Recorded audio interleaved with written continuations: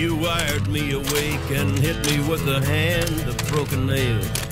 With this month's release of Prey from Arcane Studios, which is a fine game but one that, despite its name, has very little to do with the original Prey that we played back in 2006, it felt like the perfect time to investigate a game that unfortunately we never got our hands on.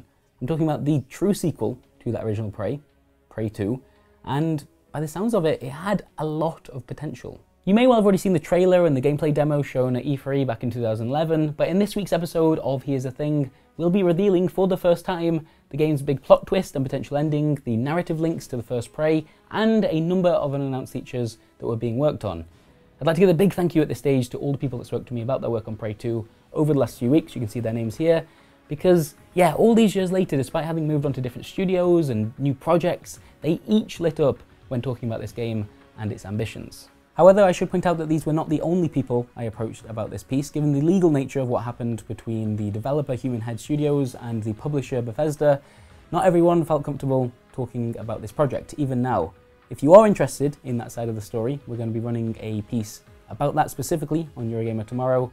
And yeah, it's messy and it's frustrating and it's about more than just this one game. But that's not what today's video is about. Here we're talking about what Prey 2 could have been had it made it all the way to release. So yes, you'll perhaps know some of this already. The sequel would have put you in the shoes of a brand new character called Killian Samuels, a US Marshal transporting a prisoner on this plane right here, as in yes, the one that crashed into the sphere in Prey 1. The game would begin with you fighting your way out of its wreckage before being knocked out and waking up stranded on an alien planet called Exodus. The story then jumps ahead by about a decade, in which time Killian, thinking himself to be the only human on the planet, has taken on the role of a bounty hunter. And that was the pitch for Prey 2 pretty much from the start, I'm told, an open world bounty hunter game set in an alien noir cityscape. The studio wasn't initially that concerned with having all that many connections between the first Prey and this new game they were working on because they would play so differently. However, that did change over the course of its development. In fact, there was going to be one very big crossover between these two games. It turns out Killian isn't the only human on Exodus. Tommy is there as well, the protagonist from the first game, although he'd only communicate with you initially using his spirit form because his body is trapped by some unknown enemy. And as part of the main thrust of the storyline, you'd eventually free him and together discover that the entire planet was secretly being controlled by the Keepers, the true enemy of Prey. They're busy building another sphere, this one's called the War Sphere, so you know it's bad, and they're planning to use it to attack Earth, which means obviously you and Tommy need to destroy it. That's the endgame. But let's talk about the big plot twist that happens along the way. Interestingly, Bethesda's marketing team wasn't crazy about this idea. They thought it'd be too confusing for players to understand, but let's see what you make of it. When you meet Tommy for the first time, your character, Killian, believes just that this is the first time the two of them have ever met. But this isn't the case. No, instead, you eventually find out that every time your character has died and then respawned in his safe house, which was heavily inspired by Deckard's apartment from Blade Runner, by the way. Look at these comparison shots. Yeah, every time you respawn there, Killian's consciousness is actually being transferred to a new clone of himself.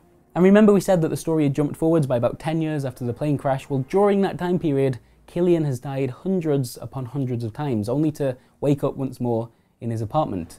And for some reason, he doesn't remember that. The full extent of this cycle is revealed towards the end of the game as you fight your way through the War Sphere itself and reach an area littered with dozens of Killian's former bodies stacked up against the doorway. Your past selves had worked with Tommy countless times before now, it seems, and this is the furthest they'd ever reached. Yes, that sounds horrific, but what a great plot twist that could have been, particularly so, I think, because it subverts the idea that the player already has about what dying and respawning in a video game is supposed to mean. I spoke to one of the game's programmers, Amelia Von Hayden, who was also really excited by the idea of a hardcore mode in which you need to purchase credits in order to respawn and create a new clone each time. Run out of those credits, and it'd be game over.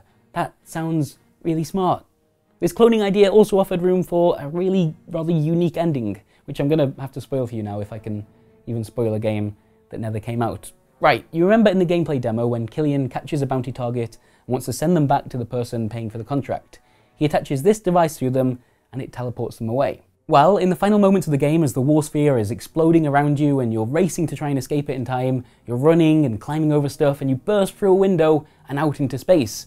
And at this point, Killian is dying because he's just burst out into space, and so he has no choice but to strap his own capture device to his own body and input random coordinates. He does this, activates it in a last-ditch attempt to save his own life, and ends up teleporting back to Earth. The credits roll, and you see what he does with the entire rest of his life. He packs away his bounty hunter gear, He finds a wife, has kids, grows old, and eventually passes away peacefully in a hospital bed surrounded by his loved ones.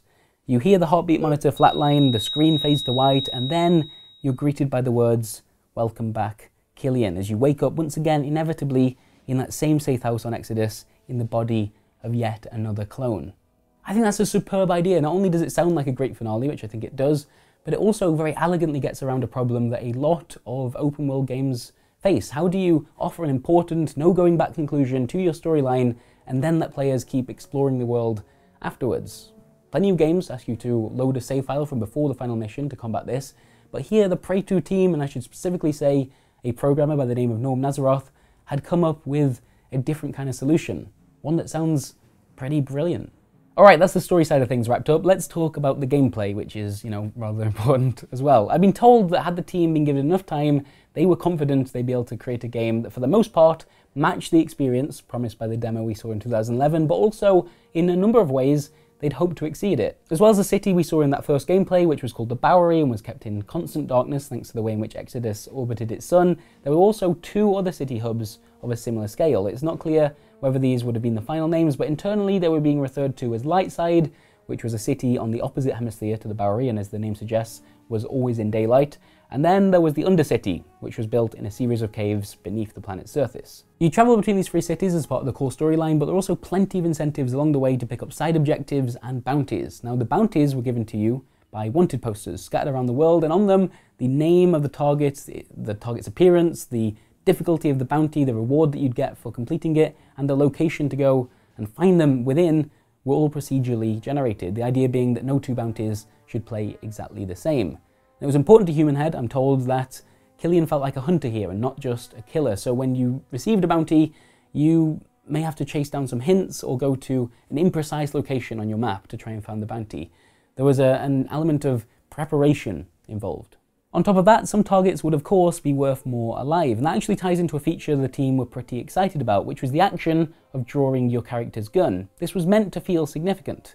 So by default, when moving through populated areas, Killian would holster his weapon, which is still a fairly uncommon trait in first-person shooters, it's worth saying, and although you could draw it at any time, this would have an impact on your interactions with other characters. It might start a firefight, or intimidate a target, or perhaps even impress them somehow, depending on the circumstances.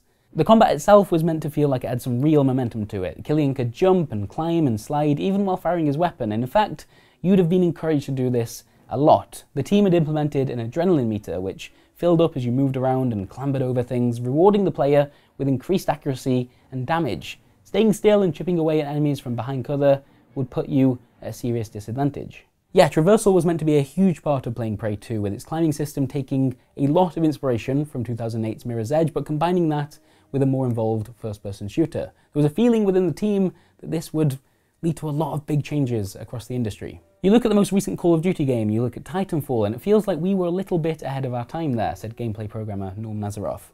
We were doing a lot of this stuff 6 or 7 years ago, and ultimately the industry has gone in that direction. It's just too bad that we didn't get to have it out there first. Nazaroth and his team were playing around with a few different ideas here, like allowing players to vault over an object, but if they kept the climb button held down, they'd flip around in the process and end up in cover on the other side. Or you could do the same thing when approaching a ledge, sliding towards it, and then dropping down and immediately hanging from the other side. All the while, you're meant to be firing your gun and doing damage to your enemies. This was called agile combat. On top of that, there was going to be an extensive range of gadgets for Killian to use, around 30 in total. You'll have seen the hover boots in the initial trailer, but there was also a grappling hook, and the 2 of those combine pretty well when it comes to traversal, as you'd expect. In fact, almost everyone I spoke to from the team referenced the Batman Arkham games in relation to how it felt using those 2 items getting around Exodus. You could grapple to a point and just get there directly, or slingshot past that point, then use your hover boots to buy enough time to grapple somewhere else. Each gadget also had a number of potential upgrades to consider. The grappling hook, for example, could be improved to allow Killian to pull enemies towards him and then immediately use them as a body shield. There were normal grenades, cluster grenades, anti-gravity grenades, which you could also upgrade to lift people just for a little while and then slam them back into the ground. There were proximity mines and shoulder-mounted rockets, homing missiles, rockets that used a laser guidance system. There was a deployable shield that you drop in front of you at the maximum range of your kick slide, so if you timed everything perfectly, you drop it and then slide into cover in one fluid movement. Killian had a gadget slot on his wrist which you could pop a flamethrower into, which as a default fired napalm, but you could tweak it to freeze enemies instead and then smash them into tiny pieces. There were melee gadgets from electric fists to laser whips. You could use active camouflage or summon drones to fight alongside you. One version of these drones, by the way, flew around at shoulder height as you might expect, but with another version, something went a bit wrong while the developer was working on them, and from that point onwards they could only bounce around on the floor as a result. This bug soon became a feature, and so Killian could surround himself with these small hopping drones which would then hurtle towards enemies and pummel them to death, if that's what you wanted to do. Oh, and there was also a satellite strike. That one sounded a bit overkill, to be honest. What I'm saying is there were a lot of gadgets. That's not even all of them. Those are just the favourites of the developer that I spoke to. And yeah, interestingly, Human Head wanted you to specialise and you'd pick a loadout and sort of pick the gadgets that fitted your playstyle best, whereas Bethesda, the publisher, liked the idea that you just have access to all of them at all times once you bought them. So yeah, not sure exactly how that would have gone, but there were lots of gadgets to pick from and some of them sound quite interesting. And that's the thing, isn't it? Prey 2 had what sounds like a lot of ideas going for it, and it's impossible to know how well they would have worked together in practice, of course, but that is also the frustration that we all have with this story, right? We never got the opportunity to find out. Having spoken to various members of the team, it sounds like the game was trying to break a lot of new ground, from the way it brought together combat and traversal in a way we're now starting to see in more and more big budget titles, to the innovations it promised on a technical front. Here's one for the Digital Foundry fans. Prey 2 was set to be the first and perhaps only game to feature screen space reflections on the last generation of consoles. I'm not entirely sure what that means. It sucks that we never got to play this game, but more than that, it's also really disappointing to think we never saw how its design and its tech could have influenced all the other games that would have followed it. And then there's the human cost too. This game getting cancelled affected people's lives, of course it did, and in some pretty major ways too. Not only did they lose their work, which is really frustrating, but some people lost their jobs and maybe had to move their families to an entire different state to find employment, or this team that was working really well together suddenly couldn't as a result of losing this project.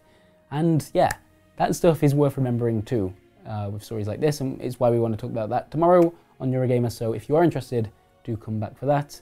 And yeah, until then, thank you very much for watching this week's episode of Here's the Thing. If you did enjoy it, or if in particular if you enjoyed anything you heard about the ideas that were being worked on for Prey 2, do let us know in the comments below, because I reckon there might be a few developers that would like to hear what you think, and that would be pretty cool. If this is your first time watching Here's the Thing, we do stories like this every 2 weeks, and there are a couple of recent examples here, including the Overwatch balance triangle, and XCOM. The original XCOM was actually cancelled during its development, and yet no one told the people making it. That's an interesting one too. Yeah, hope you enjoyed it, and we'll see you next time. Goodbye.